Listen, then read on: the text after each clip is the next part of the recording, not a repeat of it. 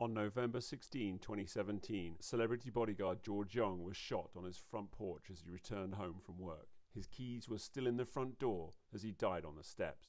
Detectives questioned George's wife Tia and family friend Harvey Tim Lee. Both swore they had no idea who could have had motive to kill George. When police discover that Young and Lee had been having a secret affair for over a year, they bring them in for a formal interview. Hey, wait. Yeah. It's cold in this one. It is. It's burning up down there. Ugh.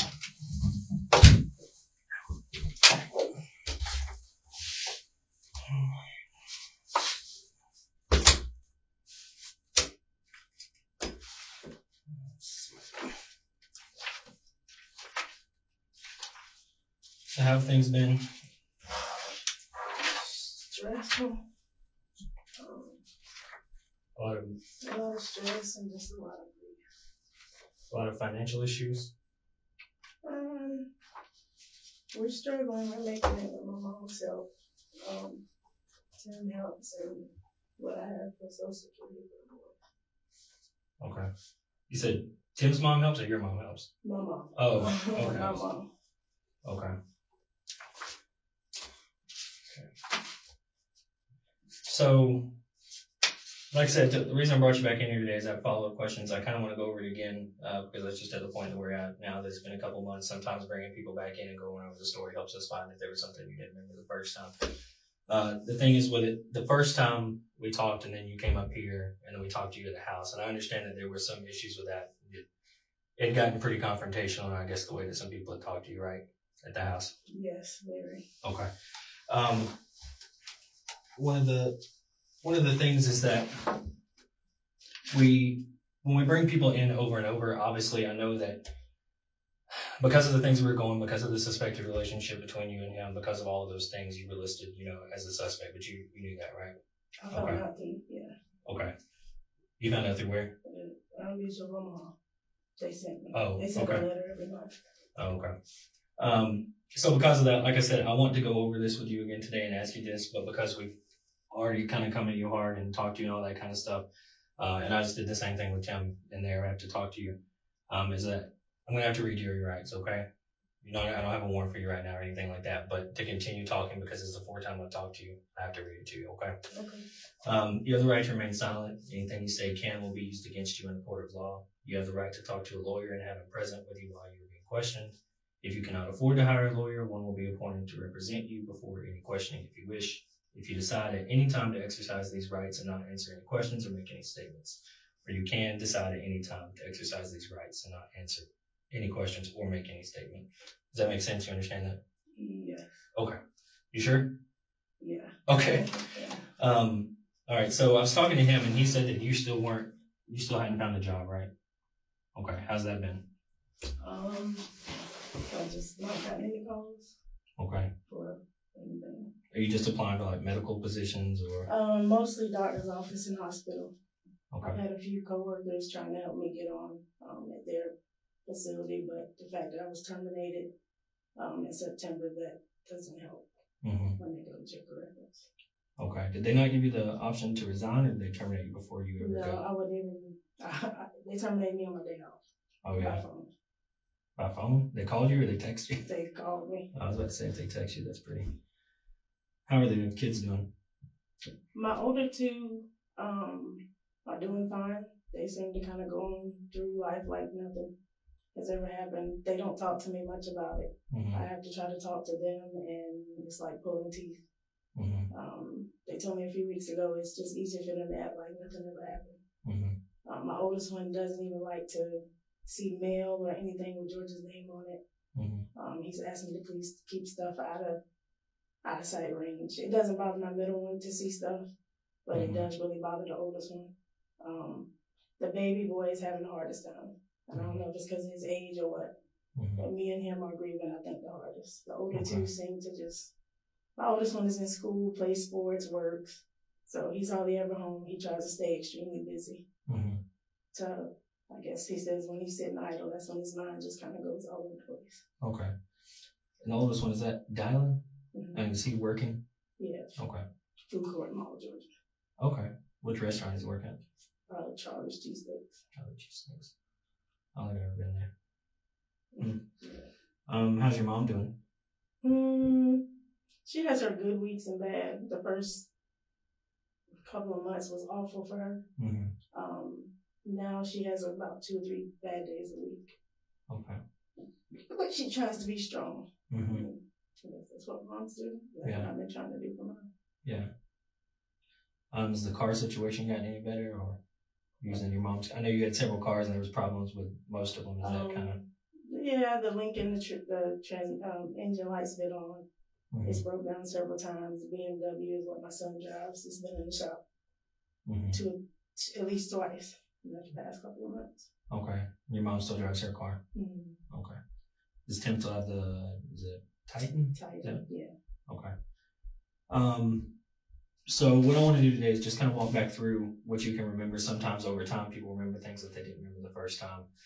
I'll help kind of jog your memories or go with things that you told me. Maybe you'll tell me something you didn't remember the first time, okay? So just start out that night. I know that you said you had gone or you were in bed.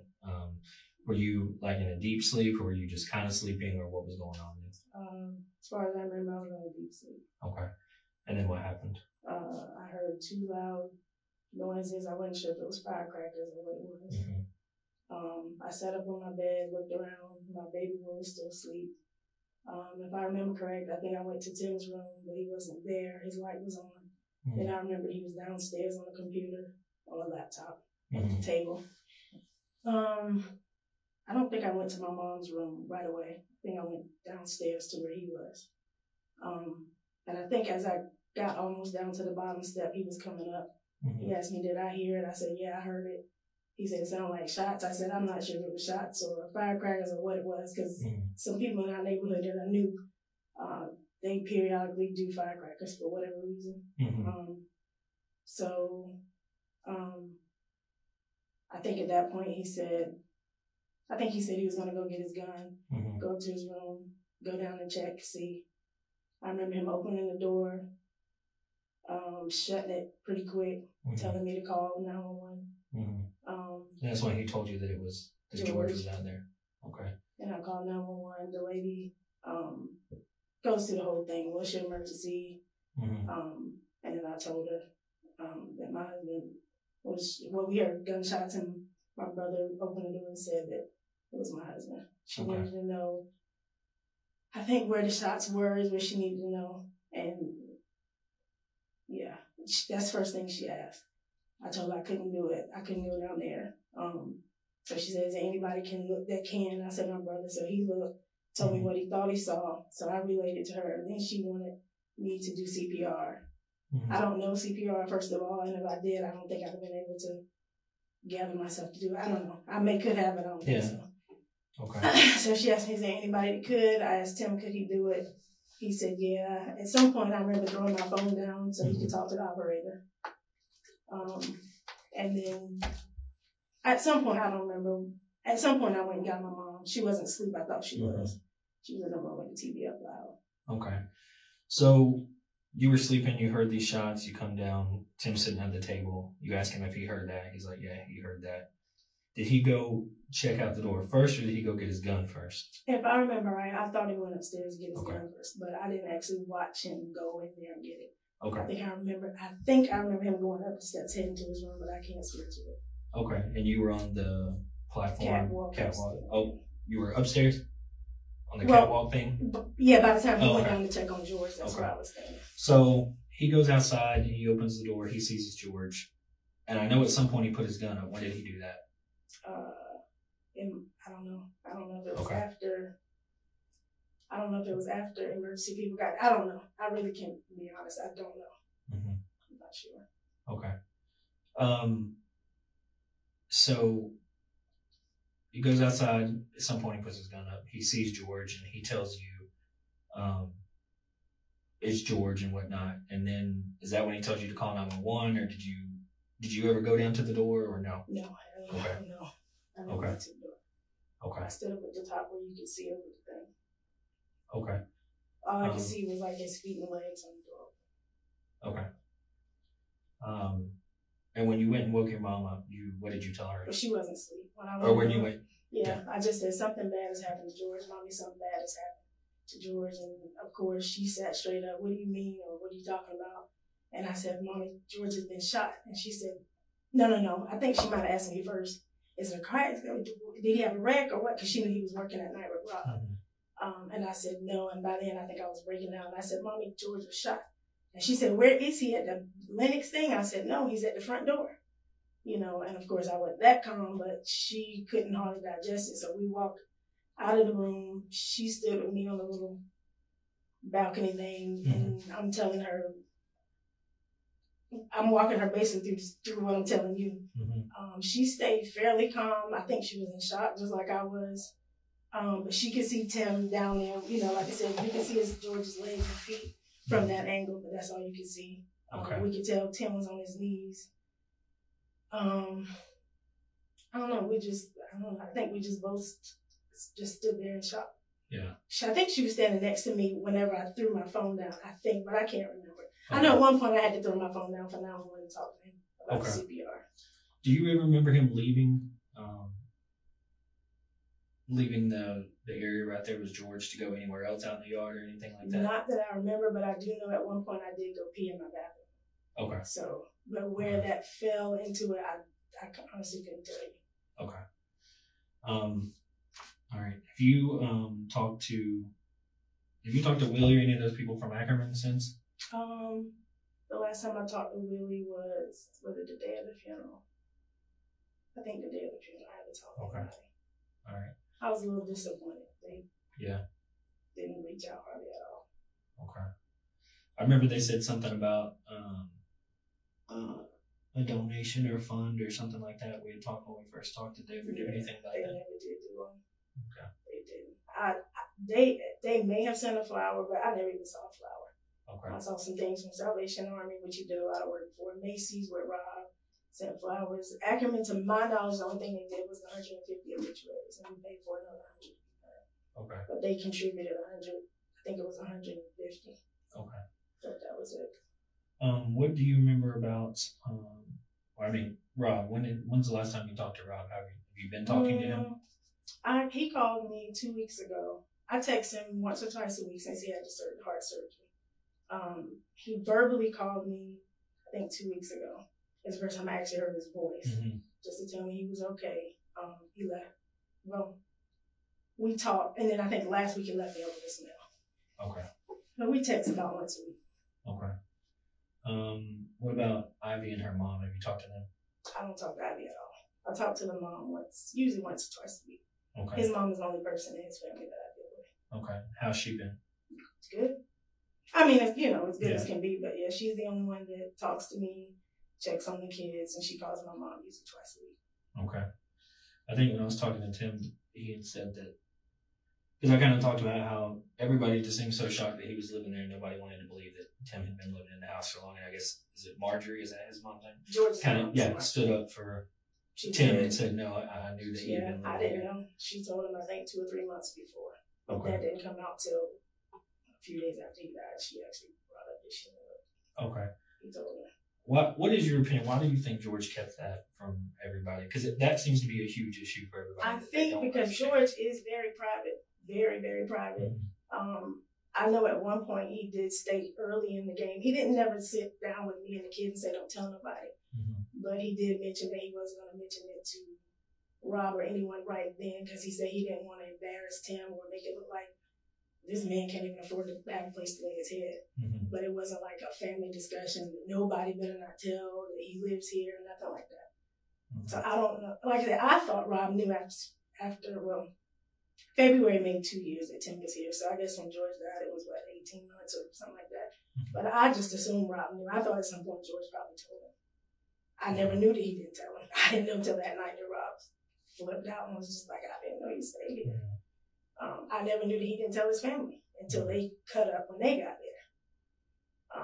But like I said, we've had people live with us before, not in this house. Me and George have taken in, I think Tim is the 4th person, not counting my mom. Mm-hmm. When we were married a little less than a year, we lived in Myrtle Beach in a 1-bedroom apartment. A girlfriend of mine got put out, her and her baby. We took her in. She stayed 6 months. slept on the couch in the living room. After her, I think a year later, another girlfriend with her 2 children stayed with us. So we've taken in, that's just, I mean, we hear people in need, but that's just what we've always done. Okay. I think the longest we've had anybody stay is Tim, but the 2 females, and I'm talking about a Myrtle Beach, one I think was 6 months and one was 9. And that was in a 1-bedroom apartment. Okay. So you talked to Rob. But about the case, nothing about the case, because he made it clear before his surgery he had to remove himself from any stress dealing with this, any stress from his business. He's got even Ray, I think Ray, his partner, is taking care of the business until I think he's recovering for 10 to 12 weeks. So that's when he told me, look, I know you don't like dealing with the detectives. I know you're trying to stay out of it because of what went down, but you're going to have to step up because I can't do it. I can't risk my health, my recovery. And I mean, I'm not heartless, so I understood. And that's when I started reaching out. But until then, I just didn't, because I will say you to me were never nasty to me. I felt like you were doing your job. The other ones probably were doing their job too, but the way the black gentleman talked to me in my yard that night, they followed us home from here. The way he talked to me, that's probably part of the job too. I don't know. But for somebody to stand in my face and tell me that, you know, I've been doing this blah, blah, many years, I don't remember how many he said, 20, I don't know. You know, and I can look at you and I tell you, foolish, you're a fucking liar. That did something to me because I was going through enough as it is, but for you to talk to me like that in my yard, and it was people on the porch, like, that's part of what sparked this beef with me and my husband's family. You know, and then the way the lady, the female, talked to me in the car when it was with me and you, and I think it was when she came back in the house and got me. I just was to the point, I told Rob, you can deal with them. I'm not dealing with them. They made it clear they don't believe the word that I say. They think everything I say is a lie, so there's no need for me to talk to them. If you want to deal with them, you deal with them. Until then, if they don't contact me, I'm not contacting them. And so that's when Rob said, well, I don't mind. You know, I will do that. I'll be kind of the correspondent between the two. But when he had to step out, he had to. So. Okay. Oh, yeah. David, have you talked to David much at all? I mean, I don't know what your relationship was with him. I've only met David at the funeral. Well, he came to the house, I think, a couple of days before the funeral. Brought some food. I think he brought food. I saw him at the funeral, and I think I've seen him once since. But I don't really know him. I know him if I see him. That's it. We don't talk on the phone or anything like that. Text, none of that. Okay. So he's still working with Tim, though, right? They're working for some other guy. Okay. So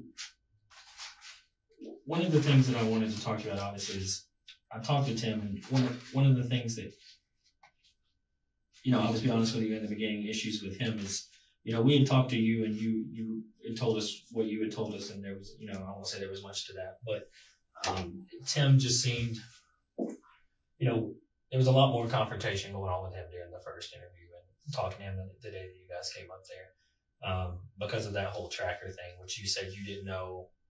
So George came to me about it, but like I said, I never knew it was actually purchased and the whole night. Okay.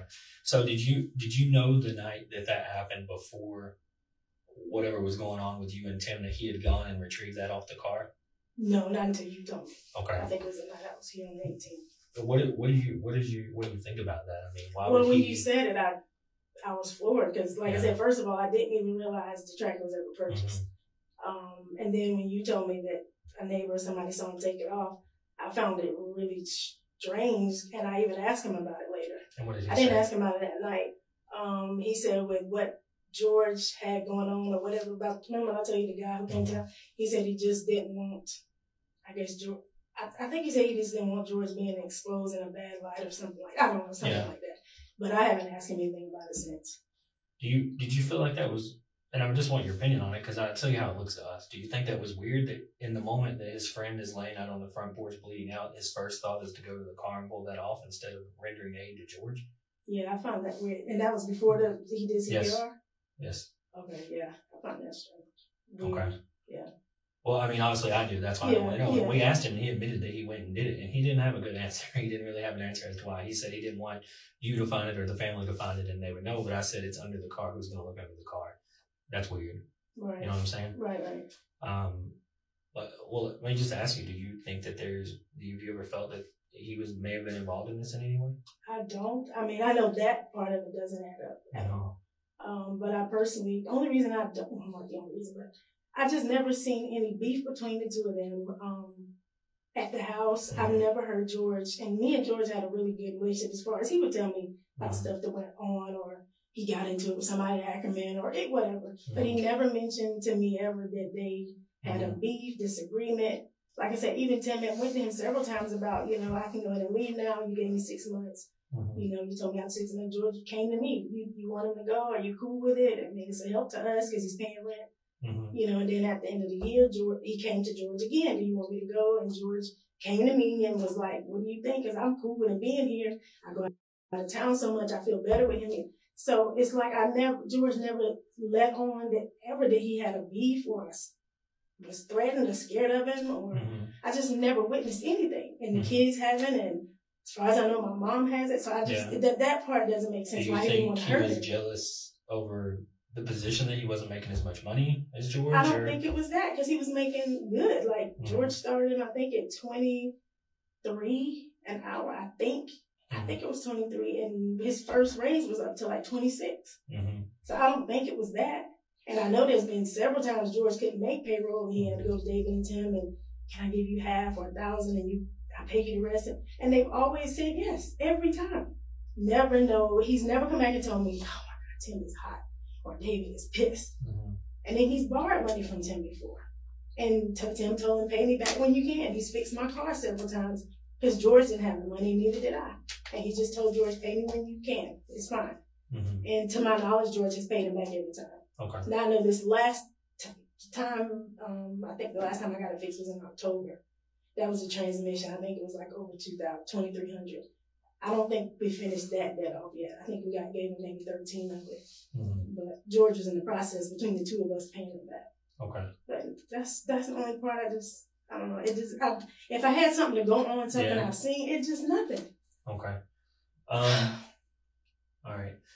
Well, I'll kind of just go into what I have. Okay. So after talking to him, and I've talked to David multiple times, and then I talked to Tim again today. Okay. I tell you right now, I have a whole lot of stuff that points that Tim had something to do with it. Okay. And I know him and David were good friends and some stuff was going on. I went over there and just talked to him now. And obviously you guys knew you were coming up here and I wanted to follow up with him, but that's because I knew I was going to talk to him about the stuff that I had found. Okay. I'll say that conversation went pretty quickly. Okay. There's not a whole lot that he was going to be able to deny. Okay. So I'm telling you that the investigation shows that he had something to do with it. The interesting part, though, is that he implicated you in it. He said you guys were in a relationship and that you were the mastermind behind all of this, and it was your idea because you wanted the $1 million life insurance policy. You could take over George's job, and you guys would be set to be together. And that was the whole deal. Well, I can tell you that's a lie. That's a lie. So I want to hear from you the truth and what was really going on, because if that's what he's telling me and I already know he's involved, you see how that makes it look? Yeah, but that's bull. I can tell you that's bull. Okay. Well, tell me. First of all, like I said, I don't know that he's involved. I don't know anything about what happened that night. Nothing. Well, listen, I didn't even know the policy was any good until me and Rob called a couple days later. Okay. So first of all, I'm used to struggling. Me and George have struggled our entire marriage financially. I would never hurt or take anybody's life for no money. And like I said, first of all, I know at one point George had $1 million one, a $450, and then I had a $250 on me. I knew he had at some point dropped mine. I didn't know he dropped the $450 until me and Rob started our calls and found out one was no good and the other one was. But him taking over the business, I know nothing about that. Okay. That was never a discussion we had. One of the things that Ivy said was you told her that there was a $1 million policy way earlier last year. Who? Ivy. Me and Ivy have never discussed an insurance policy, never. Now, George told me at some point that Ivy knew about it. Him and Ivy were very close, and she used to work for George remotely from Myrtle Beach. She could log on and do work for him. So at one point, I don't know, I think it was a couple years ago, he said that an email that I guess the insurance company sent him, Ivy saw it. Or I don't know, she could access I think she could access his massive email. And so he told me, he said, now Ivy knows about the insurance, policies that we have. But me and Ivy would have always been close.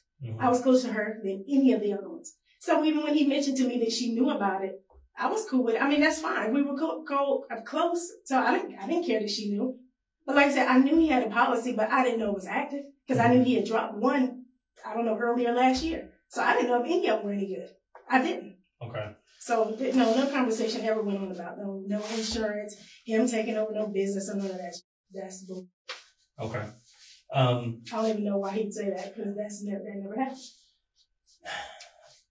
I guess obviously the concern is, I'm telling you, the thing with him is he got the tracker. He got it.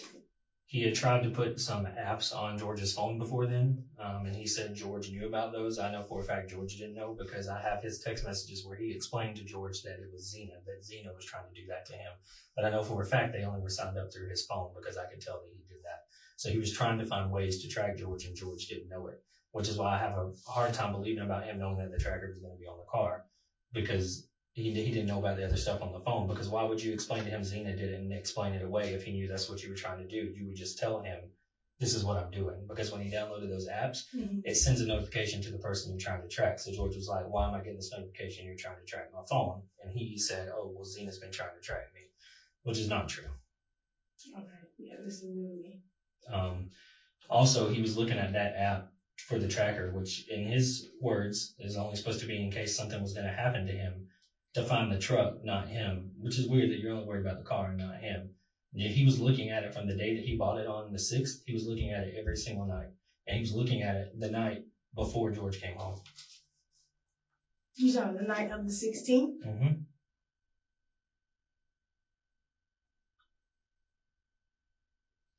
So, okay, so the tracker sends a message to his phone? I mean, I'm confused. Okay, so a couple of days prior to the murder, earlier in the month of November, he tried to download these apps on your phone, just like an iPhone app or a Samsung Android, I'm not sure how that one works, where you can track somebody's phone. Well, when you do that, you're not allowed to do that without their permission. So when you put in that person's number that you want to track, it sends them a notification. I have it on George's phone where he got the notification and then asked, okay, Tim, why am I getting this? And he said, oh, Zena's trying to track me because of stuff going on with her. Don't worry about it. I'm sorry about it. But I know for a fact he signed up for it because it came to his email through his phone number that he signed up for it. He has to download the app on the phone.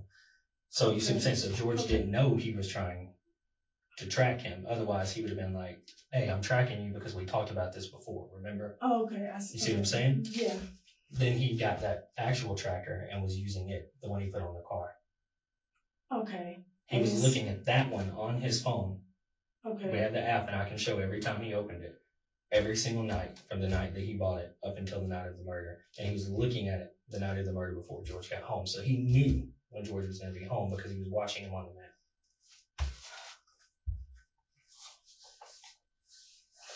Okay, so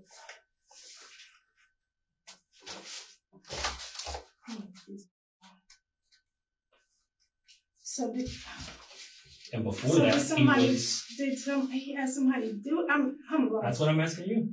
Hell, I don't know. I have no idea. Before that, he was researching all kinds of poisonous things online. He researched black mamba venom, which is the most venomous snake in the world. You cannot buy the venom online like he was trying to over 27 times. That's how many times he looked it up to try to find. He tried to find the venom, then he tried to find breeders where he could buy the snakes himself. You see how that looks? And then a week later, you buy a tracker to put on his car, and then I know that you're looking at it the night of the murder. And the first thing you did, instead of helping your friend, was run out to the car and take the tracker off? Who does that? You know what I'm saying? In front of a jury, when you look at that, say, what would a reasonable person do? No reasonable person would jump over a dead body or somebody who's dying to go pull something off a car. That would be the last of their worries. Right. So that's my question to you. Now, the problem is that now he's bringing you into it. I have nothing to do with it and know nothing about it. That's what I'm saying. So you called the insurance the very next day, right? The next day or 2 days later, I can't remember. So it was the next day. And do you see how that looks, though? But my mom could tell you if you talk to her. She started bothering me that next morning. Mm-hmm. She said, Tia, you need to, do you have insurance? How are you going to do a funeral or anything? And I said, Mommy, And she could tell you if you call her right now before I can even reach her. I said, Mama, I can't deal with that now. I'll worry about that later. I said, I'm overwhelmed with what just happened. And so she kept saying that. And matter of fact, it was her and I'm not sure. It might have been even after George's mom and his sisters. Why did you want to call the insurance that soon, though, the very next day? That's what I'm saying. My mom is the one that kept telling me I needed to call. Okay. She kept, because she knew I didn't have a job. She said, how are you going to do a funeral if you don't know if he has a policy? And I said, Mama, I'll get to that in a couple of days. I said, right now I'm overwhelmed with what just happened. This was he died on Thursday. This was like Friday. When I had several people, like friends asking me, do you have insurance? Do we need to take out something for funeral? And I said, my mom keeps bugging me, but I haven't called yet. So then even Rob, when I talked to Rob said, do you know if Cuz had insurance? And I said, I don't know. Mommy keeps bugging me about calling. So that's when Rob said, well, let me look for the policy with you. We'll call together before I leave.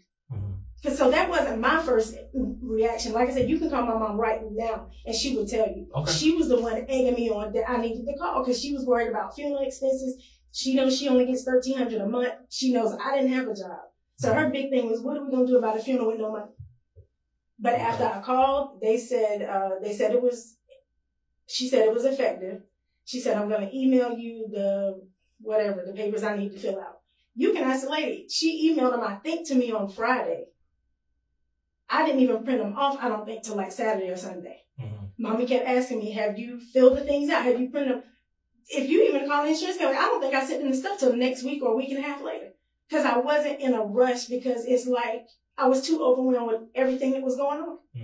But yes, I made maybe 3 calls, I think, to Mutual of Omaha since then. I stopped calling. They told me about, 10, 11, 12 weeks ago, Miss Young, whenever you're cleared or whatever, we will call, send an email, and mail you something in the mail.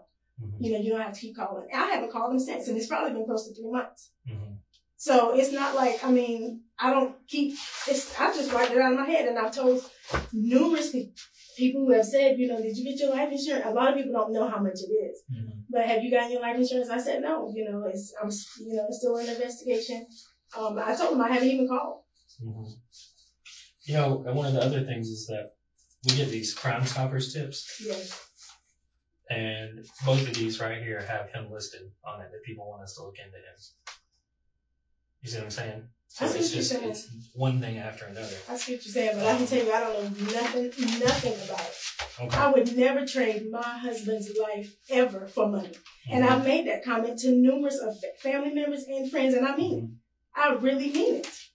Because that doesn't replace him or my kids having a father. Correct.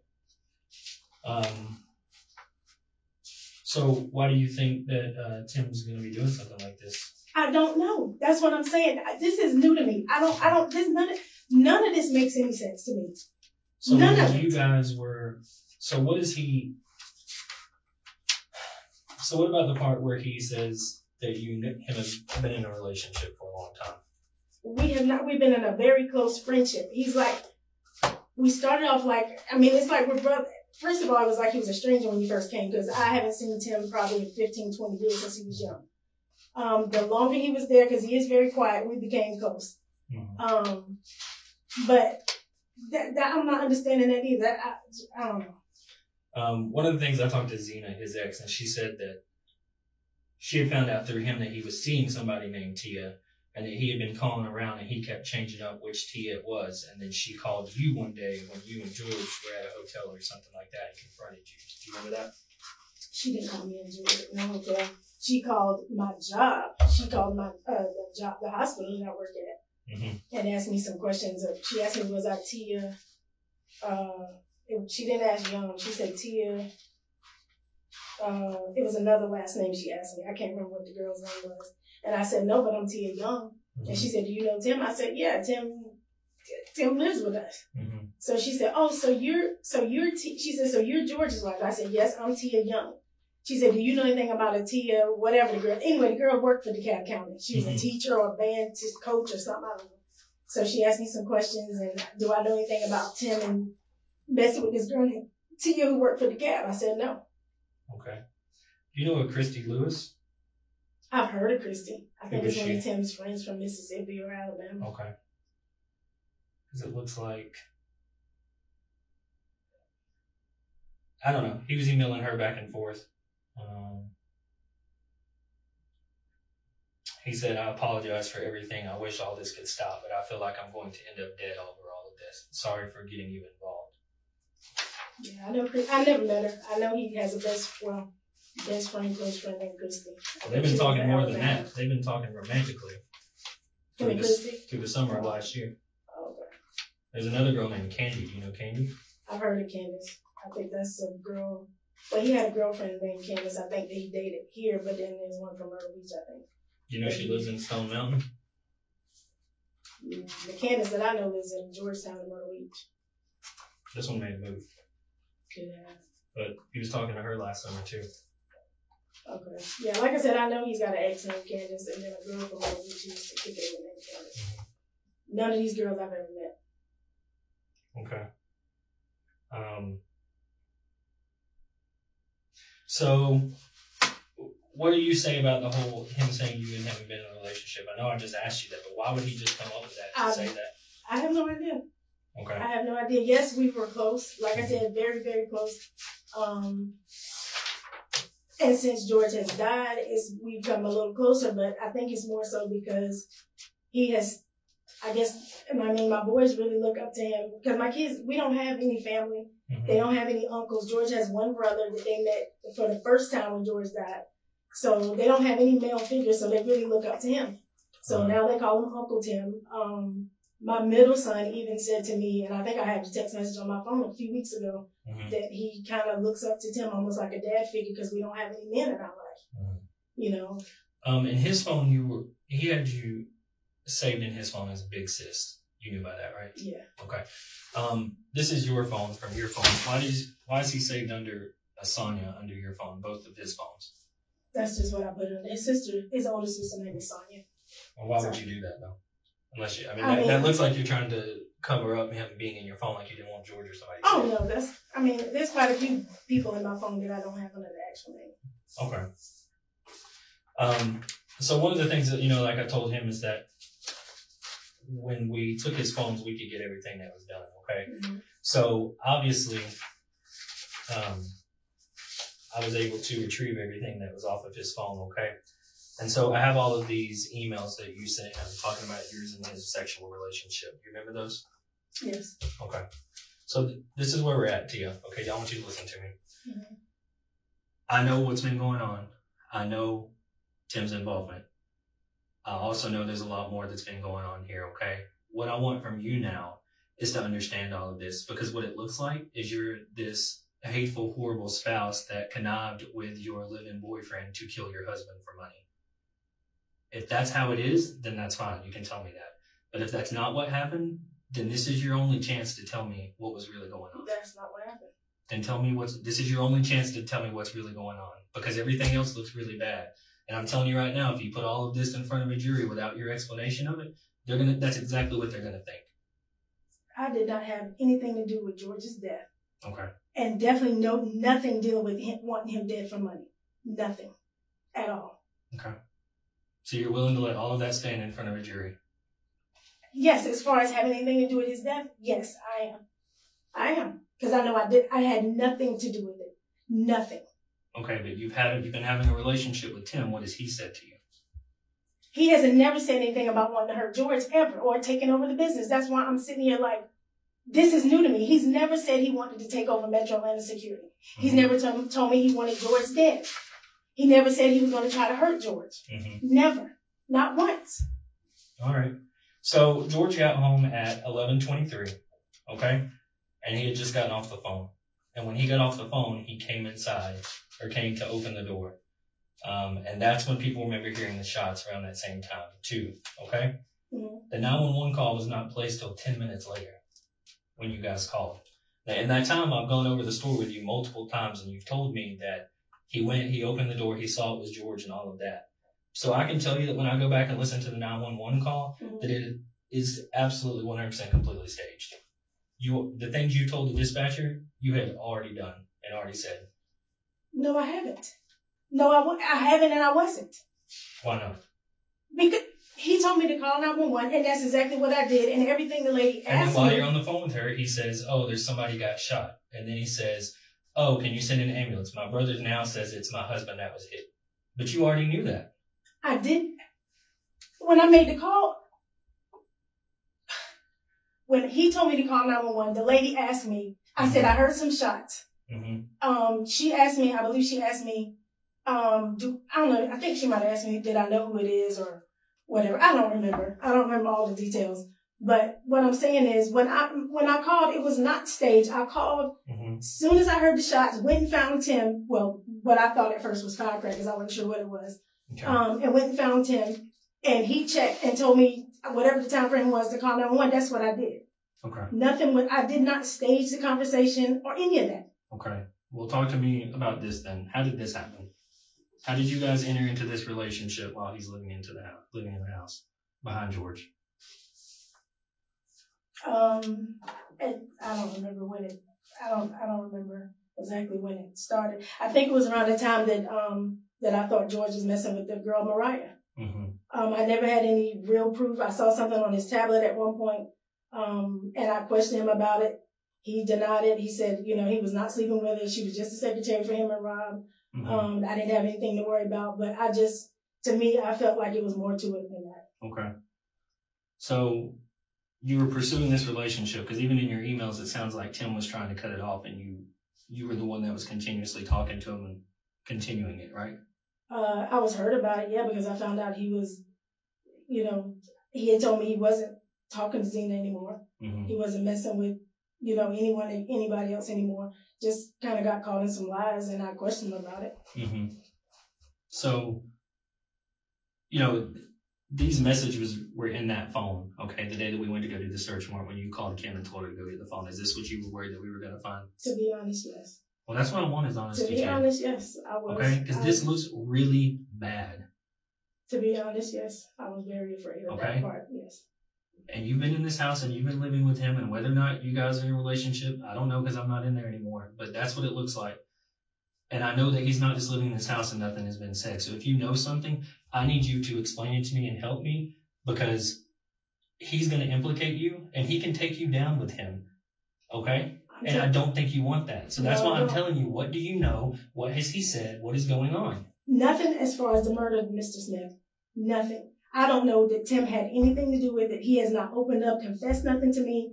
Like I said, we discussed the tracker, I think, once, and that was the night after we left here, when you told me that somebody said they saw him getting it before they helped George or whatever it was. But as far as the case, we don't even discuss it. Like, there's very few times during the week that we even bring it up. I don't even like talking about it to my mom. I'm trying to move on as far as me and my youngest child. My older two are doing fine. My youngest one is not. So as far as the case, I don't even talk to him much about the case. Well, let me just go over some of the issues because I got to understand what's going on, okay? The white SUV thing that you guys had talked about, I asked Rob about it. I've asked a bunch of other people about it. Nobody else knew that but you and him. See, that's information that's sending me down, we'll say, a wrong trail that was only coming from you and him. So that makes it look like you guys are in something together, okay? Every time that I've talked to you, it's kind of been a different story about what happened that night. And I understand it can be traumatic, but when things like this happen, people don't forget those kinds of things. So that also makes it look like, because what he told me where he saw you that night and what happened was not true. And what you told me that you saw, it was always different. I just don't understand that. Okay? Obviously him going out and getting a tracker and that kind of stuff, it's just not right. The fact that he had $1 million life insurance policy and you called the next day. One point you told me that you went to wake up your mom and you were on the catwalk with her and... No, she was never asleep. I never... Well, okay. No, wait. You went to go get your mom and you brought her on the catwalk with you. One time you said you stood out there, you talked to her. That's what I can hear on the 911 call. The time before that, you said you took her into your bedroom and put her in the closet so she wouldn't wake up your kids. When she started having a breakdown, yeah, I took her in the closet. She told me that didn't happen. She told you what? Did she have a breakdown? She told me she never went into your room and went into the closet. This whole gun running thing, okay, I looked into it. You gave me a totally different story than he did. You said it was some Cuban guy named Carlos. He said it was Terrence Bannerman, the pudding guy that you grew up with. I found Terrence. I know that stuff's not true. The Carlos guy is true. But why would you tell me Carlos and he brings up some guy? Those are not even related at all. I have no idea. The only thing I can tell you is about the Hispanic-looking guy that came to the house looking for him. And when I didn't call George right away, I didn't even text him. I waited till he got home that night, and I told him about the guy coming by. Mm-hmm. George's eyes got real big. He looked at me, and I asked him, what in the world is this about? Don't worry about it. Just don't worry about it. It's somebody I got some financial help from. Mm-hmm. Don't worry about it. And then I said, George, you need to tell me, because this guy said he means business. Is this something weird? I mean, are you into something that would jeopardize us? What's going on? And he just said something to the fact, he said, I'm just running weapons or delivering weapons or something like that. He said, but you don't need to worry about it. And so then every time after that, when I asked you, is there any reason anybody would want to hurt him, you never mentioned it until we brought it up to you. Yeah, that night when he was killed, I didn't think of it. Why would you not think about somebody coming to your house, asking for money, looking for your husband, talking about running guns? But it was 2 or 3 months before that. I didn't think of it at all. Okay. How come that most of the messages and phone calls from you and Tim are deleted in your phone, but they're all in his? I mean, what you talking about? The phones you have? Mm-hmm. Yeah, I would delete them. I would periodically delete them. Okay. There's even another coworker that I talked to that I would delete the calls from. All right. And that night, you gave your middle son the Unisom, correct? Yeah, but I give him. I mean, he gets that a couple times. Well, he had before, but when we spoke to him, he said he hadn't gotten it in a long time, and that was the very first night he'd gotten it in a long time, in over a month. It probably been a couple of weeks, I guess. You see what I'm saying, though? That night, the night that he normally goes out in the middle of the night between 9 and midnight is the night your husband comes home at 11 p.m. and gets killed. It makes it look like you gave it to him so that he wouldn't wake up during that time period. And it's also weird that we're there, the ambulance comes, the police come, we walked in their rooms and went everywhere, and none of them woke up in any of that. But I asked. Me and my mom both asked everybody that came in the house. My mom, she was the first one that started asking, please be quiet. My grandchildren are asleep. My daughter doesn't want the kids to wake up. I know, but the ambulance and everybody coming in and out, and none of them ever woke up. And that's the first night he got that pill? You see what I mean? It's not the first time he had it. That's what I'm saying. In a while. It's been a couple of weeks. Yeah. But I don't give it to the oldest one, and I don't give it to the baby. Well, I've had to start giving it to the youngest one now to be able to get some sleep. Mm-hmm. Either Benadryl, I'll give him Benadryl, or either a Unisom. He doesn't get it every night, but he can't sleep since George died. Mm-hmm. But yeah, my middle son is the only one that will walk and pace the house 2 or 3 o'clock in the morning, and then don't want to get up for school the next day. Mm-hmm. My oldest one, I don't think I've ever had to give him anything for sleep. But he slept through everything because we were quiet. We asked the police would they be quiet as much as possible. When some guy came around, he had to take pictures of the rooms. I asked him, was there any way he could not go in that room where the boys... But why was that your concern? Even on the 911 call, you tell them, don't come lights and sirens. Your husband is laying out on the front porch dying, and you're worried about the kids waking up? I didn't want my kids to see my husband bleeding to death on the front porch, Mr. Smith. I understand that to an extent, but I just think you would be worried about him and not... I mean, your kids are going to find out. I wanted her to send help, but I didn't want her to... If my kids had saw their dad laying in the front doors dead, I didn't want them to have that picture in their mind. Mm-hmm. I feel like any mom would have done, just like my mom did it for me. When my dad committed suicide in 2007, I was upstairs asleep. He hung himself in the basement. Mm-hmm. She let me sleep upstairs and did not wake me up until she was hoping he would be removed from the basement before they woke me up. But I ended up waking up on my own because of the commotion. Mm-hmm. But that's the same thing my mom did for me, and I was a grown woman, but she didn't want me to wake up and see my dad hanging in the basement. And I was in my 30s when he died. Mm-hmm. I don't know what it doesn't look good. And I'm telling you right now that I have no reason to lie to you because I have all this information to go in there that I went in there and talked to him. And I just went in there with him. I didn't come in here and sit down and talk to him like I did you. I went in there and laid all of this out in front of him. And that's what he told me.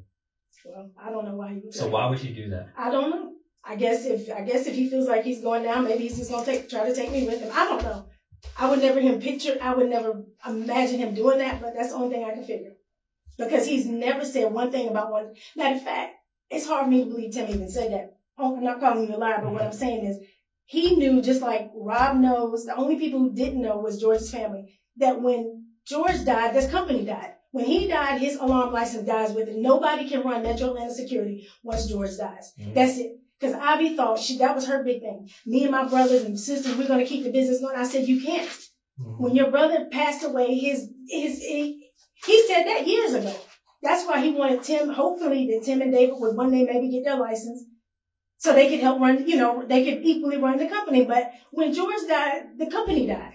We all knew that. So it's like, that's what I'm saying. It's hard for me to believe he would say that he wanted to take over the business. Oh, he said it. Trust me. And then right here, he's talking to David. The day before he bought the tracker, he says, David says, we need to get a spot. And Tim says, you think? And then Tim says, I got to end this mess first. And then David says, yep, you definitely do. And then the very next day, he buys the tracker. Well, I know that he even knows the company can't be ran because neither one of them have an alarm license. Okay, but what about the $1 million life insurance policy? And you guys being in a relationship, all of that stuff together. Mr. Smith, I don't never get the million. I could care less. And I voiced that to my mom, my aunts. George's mom can tell you. Mm-hmm. She can tell you. I've been saying it for the past 2 or 3 months.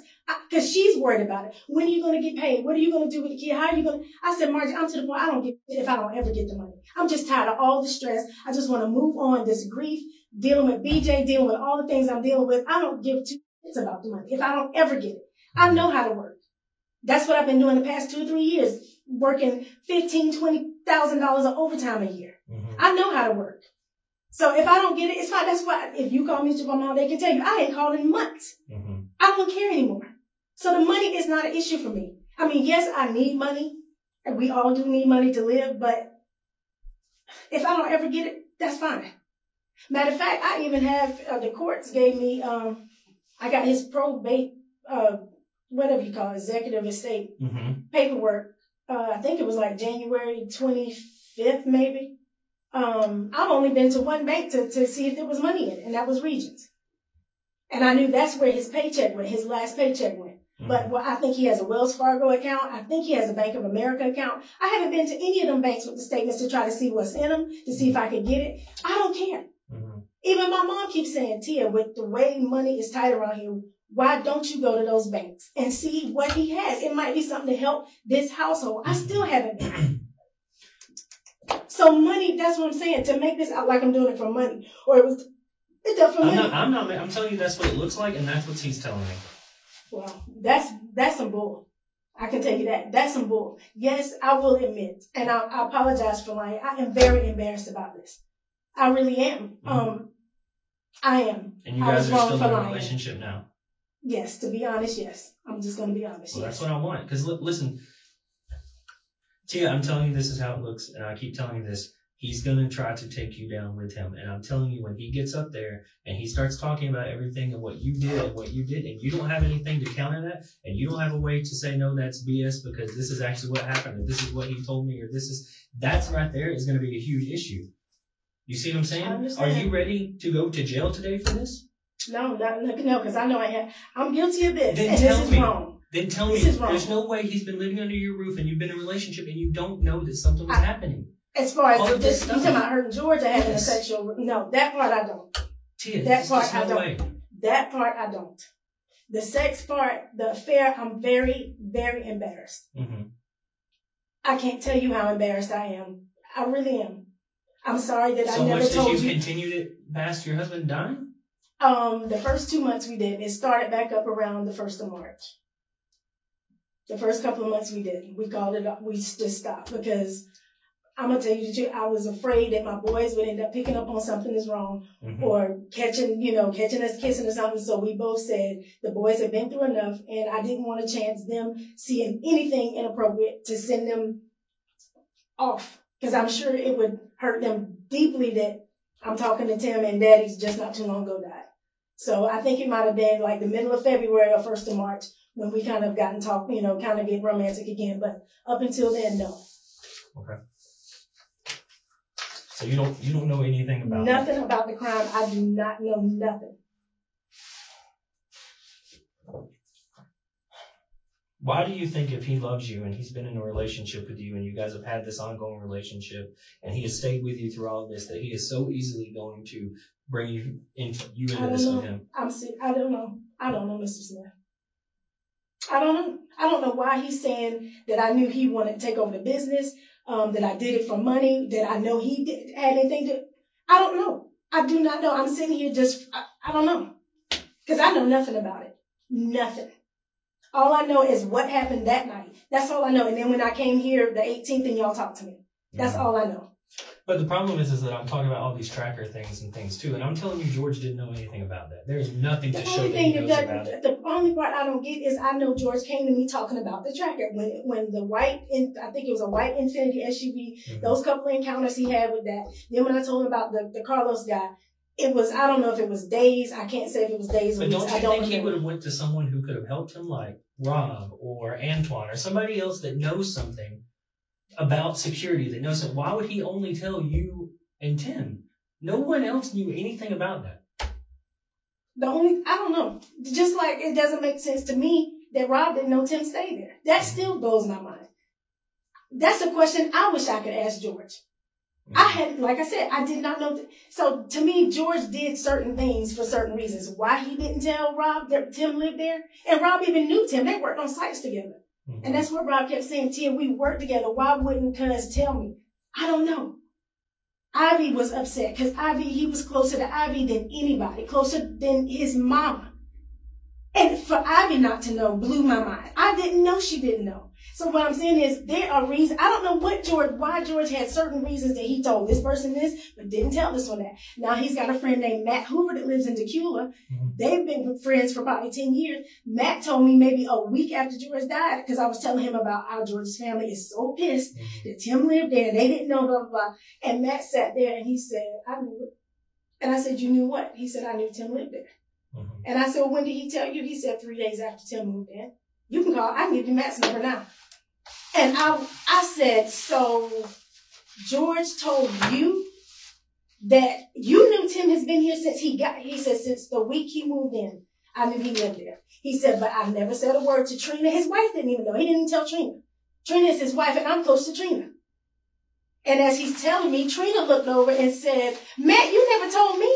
He said, it's nobody's business. But Pete Myers is another close friend of George. Pete didn't know. But he told Matt. So I don't understand. If you didn't know anything about it and Tim did it, then who would Tim have gotten to do it if he wasn't going to do it himself, if he was in the house with you? I don't know. The only friend I know that Tim has that he's close to is David. That's the only name I ever hear him talk about is David. That's it. And I know they've been best friends. I don't know how far back it goes. I think it goes back to Walmart days when he was a manager at Walmart. I've never really heard him, talking about any other guys other than David. So, but again, like I said, all these things, the 911, the different stories every time, only you guys knowing the SUV, the life insurance policy, him going out to his car, you guys being in a relationship, all of this other stuff, the trackers, these things like that I can show and prove the things that he's done. And I know that you guys are in a relationship because you both admitted to it. And then, the only time that your son had gotten the Unisom was in the middle of that night. I'm telling you, that's how it looks. That is how all of this looks. And I'm telling you that that's how a jury would see it. Okay, but Ms. Smith, not being a smart ass, why would I just give the middle one Unisom? I didn't give my oldest one Unisom. I didn't give the baby boy Unisom. Well, I don't know that you didn't. I mean, did you? No, I didn't. And you can ask them. I'm sure y'all probably asked the boys that day. One because he's the only one that got up in those hours that George was coming home that night. You see what I mean? No, both of my oldest two stay up late. Just the middle one stays up to 2 and 3, pacing the house, going in my mom's room talking. But the older two, both of them stay up late. Even my oldest one, there's nothing for him to be up to 12, 1 o'clock. The middle one is the only one I think has insomnia that roams around the house to 2 and 3. And you remember George talking about that week of the murder that he was going to fix the cameras and him and Donald were going to fix the cameras outside? Not that week. The boys told me that. Okay. I wasn't present. I didn't know nothing about it. You see how that kind of put a timeline on it, that it had to be moved up? Because if they waited another week for George to be killed, then the cameras would have been working. So the person that did it knew that. They knew the cameras were going to be working soon and they had to do it then. Oh, I see what you're saying. I couldn't follow what you were saying. Yeah. I see what you're saying, but I didn't get what you were saying. Like I said, I didn't know nothing about the conversation until the boys told me after. I think when the news interviewed us or something, and the boys said that their dad had talked to them about training. I think he was going to let my oldest one watch him do the cameras or whatever, because he would take him in the summer. But my thing is I just found out not too long ago the daggone, the neighbor across the street told me that the cameras at the pool, at the whatchamacallit house wasn't working. So she said it was something with the computer that powers the cameras was down. But, I mean, I know I didn't have nothing to do with that either. But I mean, I'm sure that looked suspicious that the cameras at the pool house weren't working. I ain't have nothing to do with that. I don't think he had nothing to do with it. I'm just saying all the stuff that I've explained to you. You see how that all adds up? I see what you're saying. I see what you're saying. So that's why I was hoping that you had an explanation. I don't have no explanation. As far as the murder, no, I have no explanation for that. None. And if, like I said, I can give you a list of people you can call before I even have access to my phone. They will tell you Kim Drayton, Candace Hoover, Trina. I can name 4 or 5 that I've told over the past few months. I don't if I don't ever get the money. It ain't about, and a lot of them don't know how much it is, but they know I have a life insurance policy. And I told them, I just want this stress to be over. Mm-hmm. I'm tired of the stress. The money, I could care less. And like I said, my mom will tell you right now, she's pissed because I won't go to Wells Fargo and Bank of America to see what money's in there and take it out. Because she said, Tia, we need it to live. Mm-hmm. I told her I don't want to deal with nothing. When I get depressed, I deal with depression anyway. Does your mom know about the relationship? No. Between you and Tim? No, she doesn't. Does anybody else know? In the house, no. No. What about outside the house? One girlfriend of mine named Candace Hoover. Not the Candace he used to date. A different Candace. She doesn't know all the details, but she knows that we had something going last year. I'm telling you, Tia, he's going to take you down in a ball of fire with him. Well, he'll be doing it with a bunch of lies. Because I had the sexual relationship, I will admit. I'm embarrassed to stand before a jury to admit it, but if I have to, I have to. I mean, it happened. I lied about it, and I'm sorry. I mean, it was embarrassing and I didn't. But as far as the murder, I ain't got shit to do with it. Don't know nothing about it. Had nothing to do with it. Nothing. I know nothing about it. Nothing. And you never suspected him in all of this? Ever? No, not until y'all brought up the night you had to come in on the 18th and y'all kept saying he took the tracker off that night. Like I said, I wasn't quite aware that it was before the CPR. And I think y'all told me. I think it was all, that's what I'm telling you. It was all done before I think you even knew or came downstairs, if that's what happened. I don't understand. Like, was his weapon used in it? Maybe. That's why I want to know. I have no idea. Because I don't want him to take you down with him and make you out to be this horrible monster. If there's something that you know and you're just wanting to protect him, this is not the time. Nope, there's nothing. The only thing, like I said, that I have to admit now to the world, I guess, is the affair. Well, I don't want you to protect him. I'm not protecting him. I have to own the things that I'm guilty of. I will own it at this point. The affair, I'm very embarrassed, and I know my mom and my children would be very hurt by it. But if it has to come out, it has to come out. But anything beyond a freaking affair, that's it. That's the only thing I'm guilty of, is having an affair. Yes, and I'm not belittling it like it's nothing. I know that's a big thing. So I'm not saying it like, oh, that's all I did. But that is the only damn thing I'm guilty of, is that. That is it. And is it wrong? Is it dirty? Is it treacherous? Yes. But I will own it. That is what happened. Okay. And if I need to, I mean, you have to tell me. Do I need to go ahead and tell my children about their affair? I don't tell your children. That's not my job. I don't tell people that. Okay. I didn't know whether I need to go ahead and tell them. I don't. Now, will you be telling? I know you. It's up to you whether you tell me that. Will you be telling his mom and his sisters about it? About the affair? Yes. I don't discuss those types of things. If he was charged or somebody's charged him, then I will tell him, hey, so-and-so's been charged in the murder, but I'm not going to go divulge everything. Because I prefer, if you're going to tell him, I'd rather tell him first. Okay. That's the one I'm asking. All right. Well, let me go talk to him again, okay? Yeah. Is there anything else you need right now? No, but I'm going to have to, my son needs to get to practice at 5:30. Okay. All right.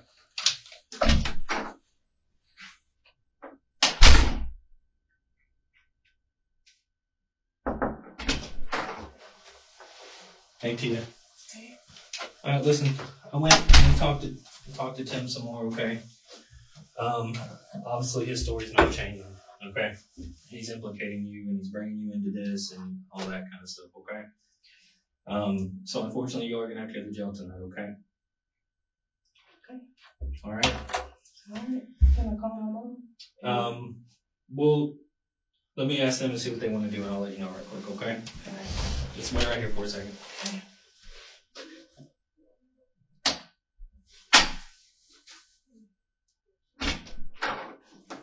All right, Tia, if you could stand up for me, please. Okay. Turn and face the wall. If you want to take off your visitor pass. You don't have anything in your pockets, do you? No keys. Your keys? Okay. Where's your cell phone? It's in the car. In the car? Okay. You wanna just put your hands on the wall. That's fine. I don't know much about what's going on, okay, but I know if you have anything on you that could be deemed a weapon or anything like that, you could get in more trouble. Okay, you don't have anything on you? Not even like a dime bag weed or nothing like that? Okay. Separate your feet for me. Okay.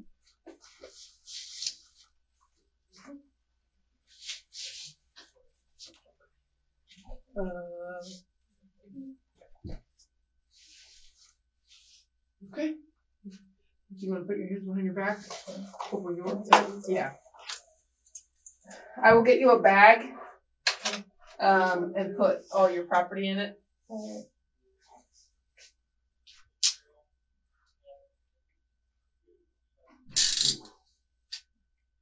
What'd you say your name was, man? Tia. Tia. Mm-hmm.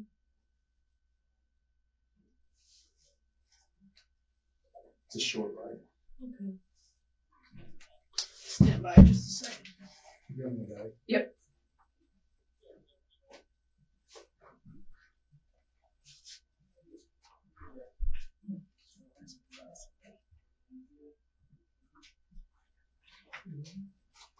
Let me see, just turn around. I'm this so like.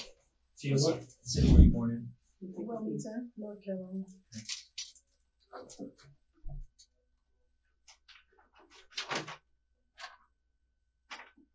You know the first 6 numbers of your social security?